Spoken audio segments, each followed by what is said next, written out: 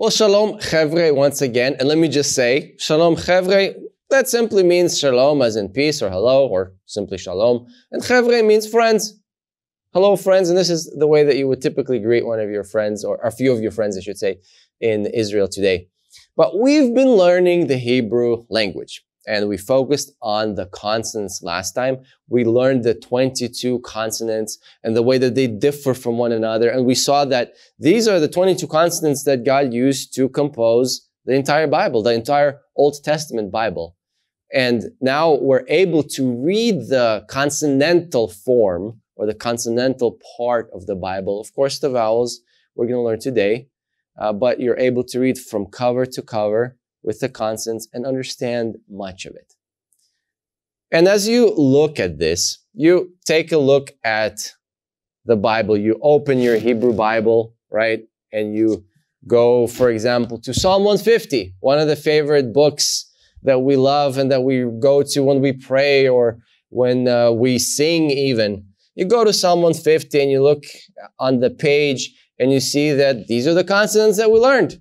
And so you try to read them and you look at Psalm 150 and you see, yes, I recognize these letters. I recognize the Hey and the Lamed and the Lamed and the Vav. And then there's a small space. And then you see the Yod and you see the Hey. And it says, Hallelujah. Hallelujah. A word that we're familiar with. Means praise Yahweh. Hallelujah. It's actually two words in Hebrew. Hallelujah means praise, and it's a command. It's a command to a group of people, meaning all of you praise, and then Yah is the shorter form of the name of Yahweh. And so the speaker here is calling all of the people to praise Yahweh and using the name Yah as the more intimate form of his name. Praise Yah. That's what he's calling us to do. So you look at Psalm 150, you see these consonants and you say, I recognize them. But then you see that there's other things in the text. You see the dots and you see the lines. And the dots are in different places and they look slightly different and the lines are different types of lines. What are those? Well, those are the vowels. And that's what we're going to learn today. And once you learn the vowels, we see that this makes the text extremely precise, that you can read it only a specific way, and then you're able to understand the words exactly as they were intended by the author. Now, the vowels, nikud, or the vowelization process, is what we're going to focus on today. And as you think about the vowels in Hebrew, you see that there will be the short vowels and there will be the long vowels. And we're going to take a look at both of them. When we think about vowels, we want to look at both the way they look, how to call them, and how to read them, so that we're able to read the biblical text. So we'll look at the short vowels and the long vowels and we'll compare them. And here's the good thing. For every short vowel, as you can see on the screen, there's going to be a corresponding long vowel. So there's a limited number of sounds, but they appear in different vowels because they're different words. And so this is what we'll learn today. So as you look at the short vowels, we'll begin with the vowel patach. Patach. And you can see this horizontal line beneath the aleph. Now let me just make a comment here. I'm using the aleph simply as an indicator where the consonant would go. It can be any consonant. And then the vowel will go either beneath the consonant, as it does in this case, or as we'll see later on, it can go on the side of the consonant. In this case, on the side of the aleph. But we'll see that later on in different vowels. So for the patach, this horizontal line, it's going to go beneath.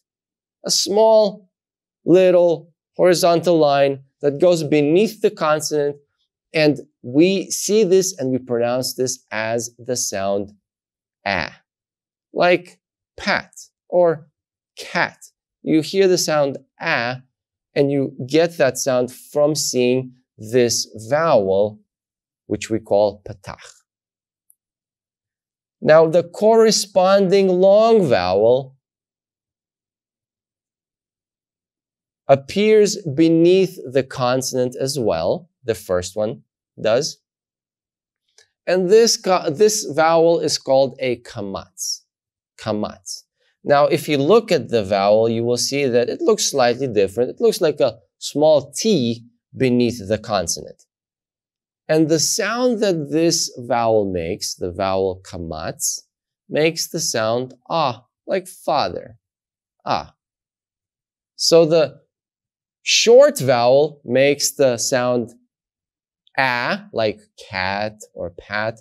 And then the long vowel, kamatz, makes the sound ah, like father. Now, as you look at this, you see, well, there's another vowel here. It looks like another vowel. And you're right, it is. This here is the same kamatz, but you also see a hey after it. And the hey is the consonant hey that we learned, where it looks like the consonant.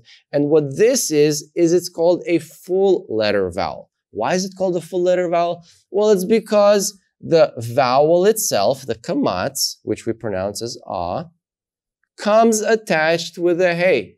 It's always going to look like this specific vowel, the full letter vowel. And it'll appear at the end of the word. So on the one hand, we have a kamatz without the hey. On the other hand, we have the kamatz with the hey. This is a long vowel, and then this here with the hey is a full letter vowel. Now let me just make one more side comment as well. By now, the distinction in sound between these vowels has disappeared. So if you see this patach, which I said is pronounced as ah, like cat, and then you see this kamatz, which I said is pronounced as ah, as in father, you go to Israel today, they're going to pronounce it the same way. It's always going to be ah, like father. You see a patach, the short vowel here, it's going to be ah, like father. You see the kamatz, it's going to be ah, like father, because the distinction has disappeared. So you just remember this, but you remember that historically, there was a difference. But when you go to Israel today, you're not going to hear this difference. And that's okay, because for us, we're going to be reading the Hebrew Bible. We'll see the distinction on the page.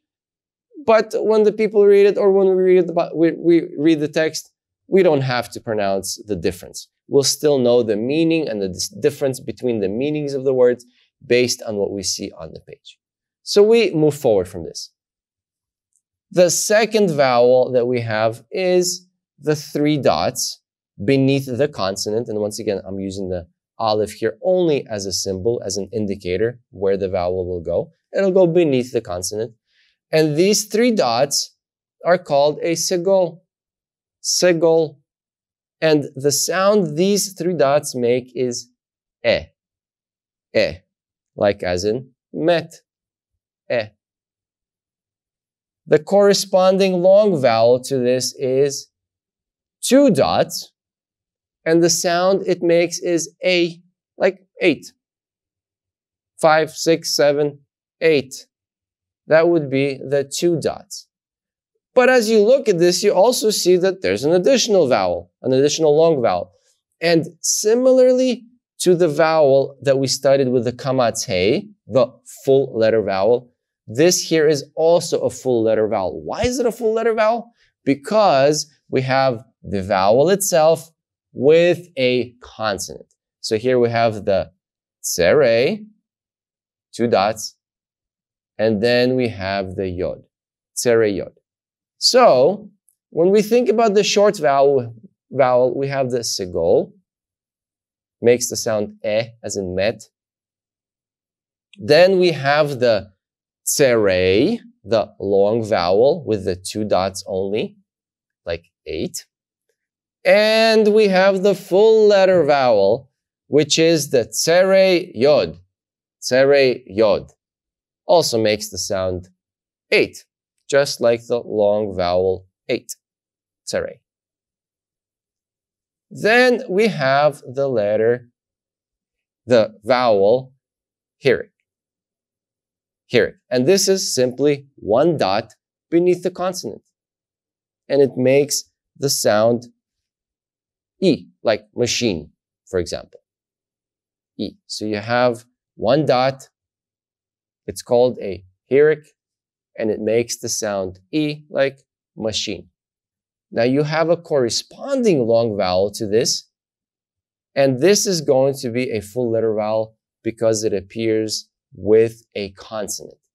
So you have a dot, which is a hirik, with a yod, which is a consonant, and the two of them together make this vowel, and the sound that it makes is E, just like we saw machine. Now as we go forward, we see that there is a vowel with 3 dots that is diagonal. Okay, you have 1, 2, 3 dots that go slightly down and to the right. And the vowel is called kibbutz. Kibbutz. And the sound that it makes is U, like the letter puts, like U. He puts the book on the table, the sound is U. As you go to the long vowel, you will see that there is a corresponding line, like the vav that we learned, with a dot in the middle. And this vowel is called a shuruk, or sometimes people refer to it as a shuruk, but a shuruk. And the sound that this makes is U, as in sure, right? Sure. Now again, when you think about these two sounds, puts or sure, there's a slight difference, and that's a historical difference. You go to Israel today, you're not going to hear the difference. It's going to be the same U sound. Sure, puts, book. It's all the same because the sound is so close to one another. But when you think about the short vowel, you have the 3 dots, it's called the kibbutz, and then you have the long vowel, and it's called a shuruk. Now we move forward, and here we have a small little t beneath the consonant, and we call this a kamatz chatuf. Kamatz chatuf. And the sound that it makes is the letter O. O. Just like the word whole. Okay? O. And if you go to the corresponding long vowel, you will see that in this case there's a consonant, and then there is a small dot that appears to the left and above the consonant. And this will be called a holam, or sometimes referred to as a holum. And it also makes the letter O. Makes the sound O. Now, as you look at the screen, you see that there is another one. There is what we call a full letter vowel. And in this case, it's the letter Vav with the dot above it, also to the left of the consonant. And it's a full letter vowel because it appears with the consonant, but it makes the same sound O. Okay, so you have the short vowel, which makes O, and then you have the long vowel, which makes O, and then you have the full letter vowel, which makes O. Why the difference? The words are spelled differently, and so to distinguish between the words and between the spelling, you have the different vowels. And we'll learn about this later on. Now, as you look at these vowels, by now I'm sure you've recognized that there are at least 2 vowels that look exactly the same. And it's this letter kamatz chatuf, one of the final vowels that we learned, and the vowel kamatz, which is a long vowel. Now, one at the bottom is pronounced O, and the other one we learned is pronounced A. And they look exactly the same. One is whole for the short one. One is father for the long one. How do you make a difference? How do you know how to pronounce it? We're going to learn the differences. We're going to learn how to pronounce it in the future. We're going to get to it. We're going to have a special lesson and specific instructions on how to make the difference, how to distinguish between the vowels and distinguish between the words. But for now, you can just know that there is a difference, even though they look the same. And now, as you take the Bible out, as you look at the text before you, and as you turn to Psalm 150, for example, you can look at the text. You can see the consonants, and you can see the vowels, and you can read the entirety of the text from Genesis until the very end. You can read the whole thing. You will recognize some of the words because some of the words are very familiar to us, like shalom or hallelujah, and you will see these. And other words we'll learn as we keep going forward. And so in Psalm 150, as you can see on the screen, you will see the letter Hey with the vowel patach below it. Then you will see the lamed with two other dots. We're going to learn those later. Another lamed. And then you see this vav with a dot, which we learned is called a shuhuk, or a shuruk sometimes said.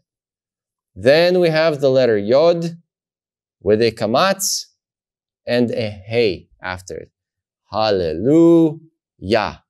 Hallelujah. We have learned how to read this word.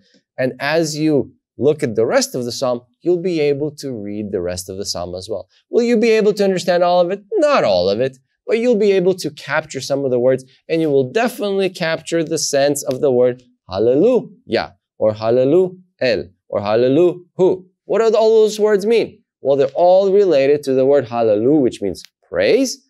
And then it says hallelujah, praise Yahweh, hallelu el, praise El. What is El? Elohim, praise God, and a variety of other expressions that we have not learned yet, but we will learn as we keep going forward. So now you're able to read the text from Genesis to Exodus to Leviticus to Numbers, all the way through the Old Testament, and be able to see what the text is saying. And with time, we'll understand some of the words, more and more of the words, and exactly what the text means. Now let me make another comment here. Before these vowels that we just learned were even put into the text to help us to read and to recognize the specific meaning of each of the words, there were vowels that were connected to the consonants. And these consonants were used to help the reader understand exactly what the word means. And these consonants were called matras lectiones. Matras lectiones is Latin, which means mothers of reading. And what does that mean? Well, who helps you to learn how to read when you're a kid? It's your mother, right? And this is kind of the idea. Of course, I'm using an analogy, but that's kind of the idea. These consonants were used to help the reader read the words, and they were used as vowels. But let me show you exactly what I mean. There's only a few of these consonants, and they were used as vowels. So, as you can see on the screen, you have the letter Hey. Hey is one of the consonants that was used as a vowel. And the vowel that it produced, or the vowels that it produced, were A, E, or O. And so the Hey, the consonant Hey, would appear, for example, at the end of a word, and it would say that there is a vowel here. Now, as you look on the screen and you look at the example here, you have the letters Shin, Lamed, Mem, and Hey. Well, this final letter Hey tells me, the reader, that I'm supposed to pronounce a vowel here. And the way that I know how to pronounce the vowel is by knowing the word. But I'm not going to misread the word because there's a Hey here. So what is this word? This word is Shlomo. What is Shlomo? It means Solomon. It's the name of Solomon. But by having the letter Hey here, the consonant Hey, it tells me, make sure you pronounce the vowel O at the end. Don't say Shalom, which means completely something else, means peace. Say Shlomo. Say the O at the end because I'm talking about Solomon. So the Hey was used as a vowel. Now the Aleph was also used as a vowel in different parts of the word. And you can see here that it appears in the middle of the word.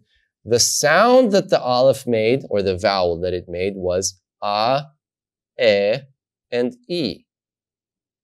And in this case, we have the word that consists of the consonants Tzadi, Vav, Vav, Aleph, and Resh. Tzavar. It means neck. Now, because there's an Aleph here, I know that I'm supposed to pronounce the sound A in the middle of this word, tzavar, which means neck, which gives the word the meaning neck. But this Aleph here tells me, make sure you pronounce the sound A here. Don't skip it, pronounce it, and that way you'll get the correct meaning of the word. The Yod, the consonant Yod, was also used to help us read the text. It was used as a vowel to help us understand that you pronounce the specific vowel here. And the vowels that were associated with the Yod are E and E. So you look at the example. The word is Shin, Yod, Bet, and Resh. The word is Shiber. Shiber, which means he broke or he shattered. Now, the fact that there's a Yod that appears here tells me that I'm supposed to pronounce the E here. Shiber. Not something else, not shavar or shover or something else. I'm supposed to pronounce the letter E. Shiber. He shattered something. The Yod is used as a vowel here to let me know, pronounce this vowel here so that you know what the proper meaning of the word is. Okay? And finally, we have the letter Vav, or the consonant Vav. The consonant Vav was also used as a vowel. And the vowel that it was used for was U, or I should say the vowels that it was used for was U and O. And here the example that we have is the Lamed, Vav, and Aleph, which means lo. Lo means no or not. Okay, and the fact that the Vav appears here tells me that it's supposed to be the sound O, or it could be the sound U, but it's not A, La, or anything else.